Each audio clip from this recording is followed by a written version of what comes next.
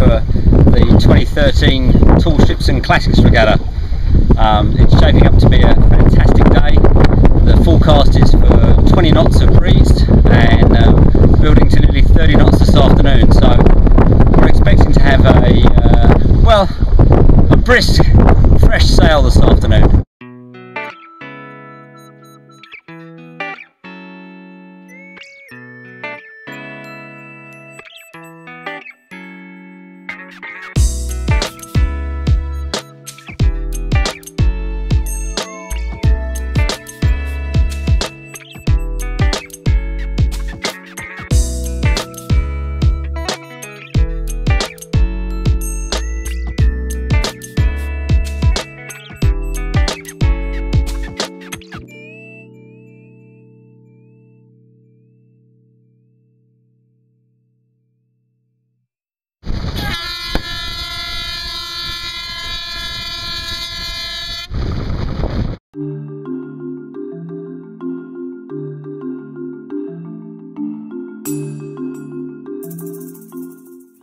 I always knew before the race started that one of the battles on the race course would be between Ponsonby Scow and Black Panther, the recently acquired schooner by David Howie.